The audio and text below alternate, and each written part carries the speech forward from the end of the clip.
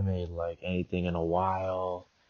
Been feeling kind of bored. I want to get back on this grind, so I'm just gonna start like pumping out videos. I'm gonna try to do one a day from now on. I don't know, I just got bored, and I don't know, cause I got like I felt like I didn't want to make the same type of video over and over again, just talk about one thing or just stay in one type of category. So I'm gonna be doing different types of videos. I'm not just gonna do like anime and blah blah blah. Like I'm gonna make different types of videos, just giving my thoughts on things. I'm just gonna talk over some gameplay that I have, and yeah, that's pretty much it.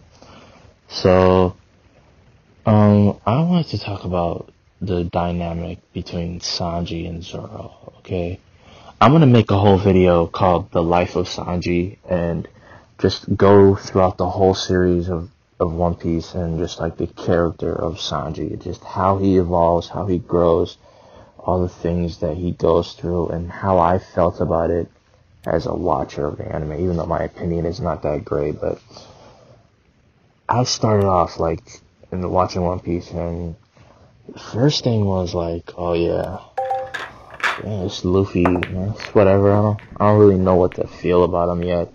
I hated Kobe because he just reminds me of every single main character shown in saying, oh my god, you're so annoying, just be quiet, you know? I just didn't like Kobe.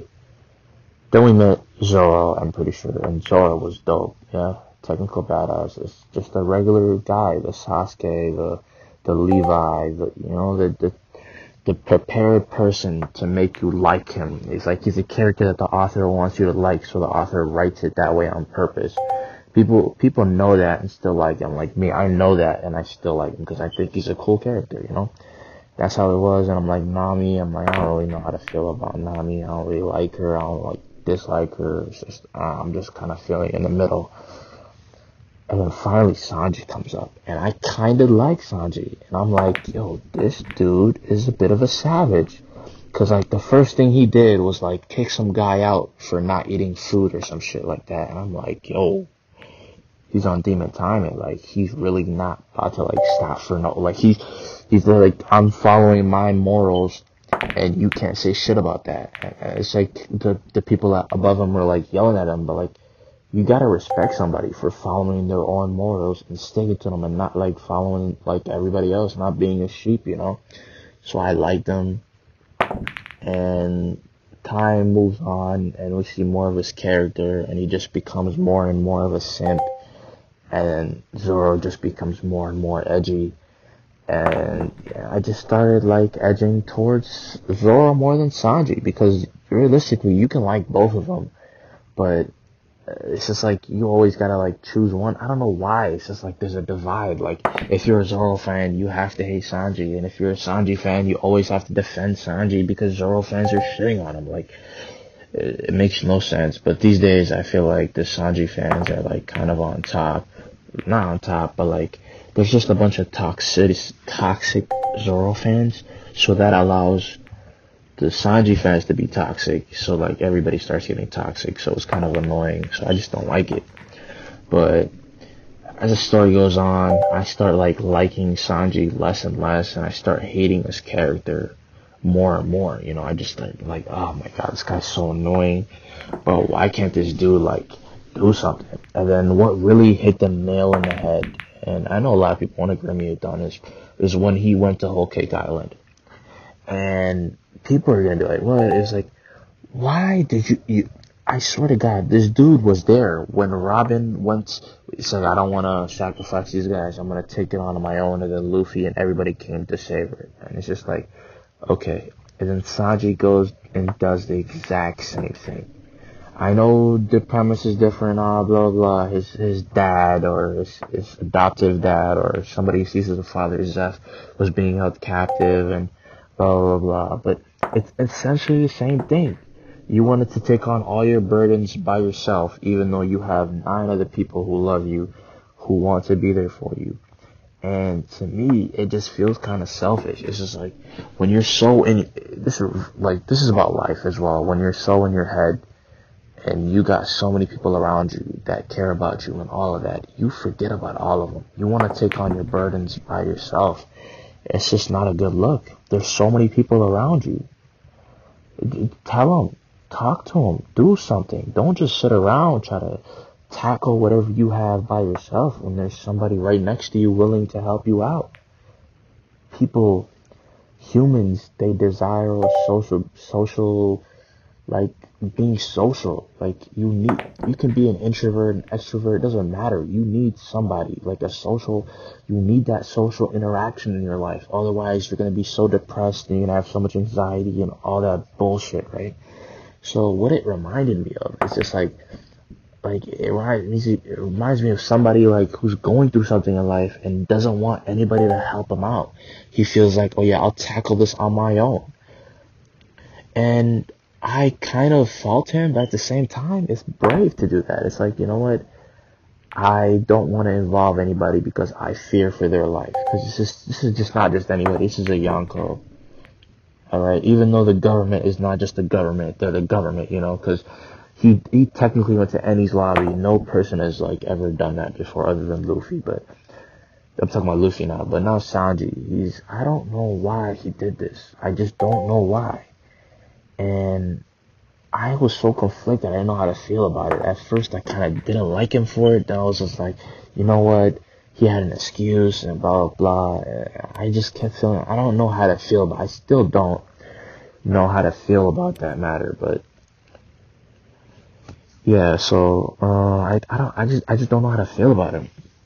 I feel like Sanji really, he just did what he thought was right. And as human beings, you do that sometimes. You just see something, you see it your way, and you think it's right. And that's completely fine because you're human. You can make mistakes. But another piece of life is get out of your own head or your own perspective. I swear, if you look through somebody else's perspective, not just your own, or just like, sometimes you're so in your head, like, that you don't realize what you're doing. Like, give you an example. You're like watching something. I don't have an example for it, but whatever. But, slowly, I started to like Sanji, because, I don't know, I just feel like, you know what, this guy, all the simping stuff, I still hate the simping stuff, but as a character, as a guy, like, yeah, stand up for what you believe in. Yeah, so, and after that, I was just chilling, Sanji, Zoro, it was cool, everything was nice. I still like Zoro more than Sanji, but, you know when somebody hates on somebody so much, you start to like them. So like Zoro fans hate Sanji so much, I've started to like Sanji. Which is crazy, right? I started to like Sanji, even though I never thought I would come back to the day where I like this dude again. I still hate all the simping stuff, I said that before, but I hate that. It's just like, but the thing about One Piece is the same shit keeps happening over and over again where the characters keep doing the same gags, where Luffy's just like the meat and the funny guy who just charges in every time he sees an island, you know? Zoro's the weirdo ass who just has the alcohol, whatever. Usopp's the funny guy. Chopper's the scaredy cat. Nami's the scaredy cat.